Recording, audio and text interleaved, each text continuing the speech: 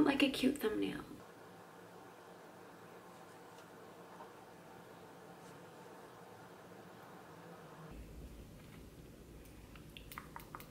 Just kidding. Do not cut your own hair.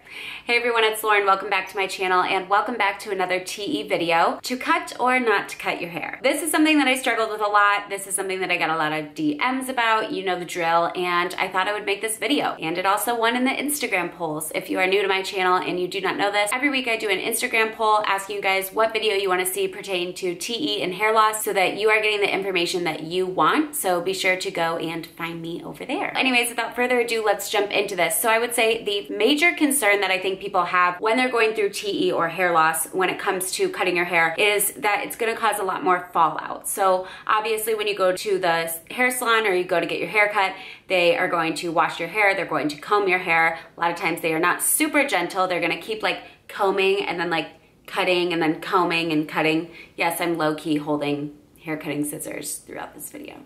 It's not weird. I'm going to put them down. Oh, hey. I would say my number one thing that I want to say before I even get into this topic is you're not doing anything too extreme. I would not do anything too extreme at this time. I feel like you all know, going through this is hard enough. The last thing that you need to do is cut your hair super short or shave your head or something crazy and hate how you look even more. Okay, so I just feel like already you're not doing anything too extreme, so just get that out of your head, and if you can get it out of your head, then you can listen to the rest of the tips. I think the first thing that you need to think about is, what is your current situation? Is your hair super long, super heavy? Is it, just causing like a lot of tangles or a lot of pull?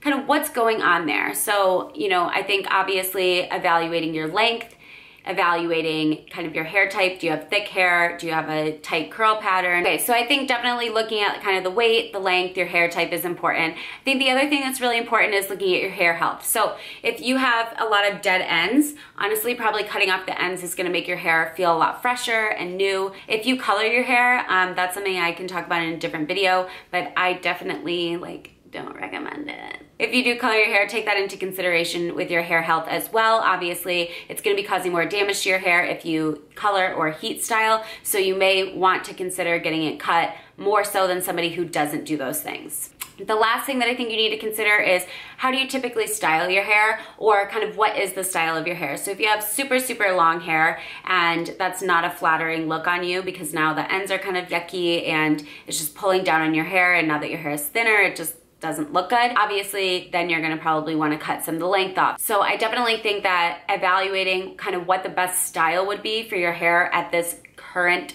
point is going to be important, and that is something that you should definitely take into consideration. The next thing that I think that you really need to think about is, who is going to cut it and how are they going to cut it? So what is your relationship with your stylist? Do you feel comfortable telling them about, kind of what's going on? Do you even have a stylist? Do you want to keep going to them? Do you not? I think it's really important to have an open and honest conversation with the person who is going to be cutting your hair so that they know kind of what you're nervous about, and they can kind of change the way that they do things so that they can accommodate your concerns. I would say that there are also probably hair salons out there that have hairstylists that specialize in people who have alopecia or some sort of TE, something like that. So people who actually deal with people like this on a daily basis. That is not something that I did, but I think that would definitely be something that you could look into. So regardless, I think it's important to talk to them. One of the things that I would talk to them about, whoever's gonna be cutting your hair, is doing a dry cut. It's where they perform the cut on dry hair. And I feel like that just helps because you don't have to do the whole washing business at the hair salon. And I think it just cuts down on a lot of the brushing that they do. And I just think it's less traumatic on the hair overall. So if that's something that you can find near you, I would definitely consider that. I did that for about a year until I felt like the fallout had totally stopped and I was comfortable actually having somebody else wash my hair. But when I did actually have them wash my hair, I ended up actually having to change stylists because I had moved. I was, really upfront with her about kind of the situation I was in, and that was a new stylist, so that was hard. So definitely you've got to talk to somebody because, working with dry cuts and doing stuff like that, I feel like that can be really helpful, but it's gonna take those conversations to even have that as an option. All right, so that's really it. Short and sweet this week, but I hope that you guys like it. Let me know what whether or not you think it's a good idea to cut your hair and whether you're gonna cut your hair. I think that it's a really personal choice, but I definitely think that in a lot of situations it can be the right thing to do, and in a lot of situations maybe it's not necessary. So anyways, hope that this was helpful. Again, do not go extreme and do not cut your hair yourself. I'm so weird.